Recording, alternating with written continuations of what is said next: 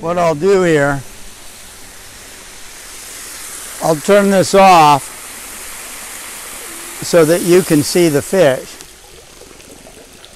So these high density polyethylene tanks will hold about 2,500 fish.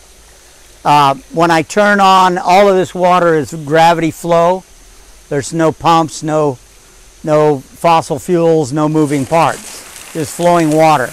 When I have it all the way on, it'll replace the volume about 2.5 times in 24 hours. I'm really just irrigating my taro fields. But with the fish, I feed them once a day, and their feces becomes the fertilizer for the taro.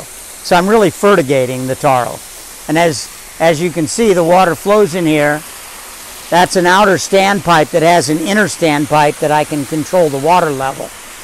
And the water flows through holes in the outer standpipe at the bottom, rises between the two pipes, then falls down the shorter inner pipe and goes straight out into the taro. If a fish goes kukai in here, goes to the bathroom, in practice, in seconds or minutes, that is in the taro field. And the taro will uptake those nutrients and keep this from polluting the stream. Intensive aquaculture is a major polluter of water bodies if they're not integrated like this. This is an integrated system, aquaculture with agriculture. It's basically modeled after the traditional Hawaiian loko iakalo, which was the taro field or the fish pond with taro. I've just separated the fish because it's easier to harvest them this way. And again, this thing will last my lifetime and my daughter's lifetime and my grandson's lifetime and on and on. So, you know, the water basically flows from here and flows right out to the taro. One of the things we do under the taro is we put in azolla, the little floating aquatic fern. You can see it right here. It does several things.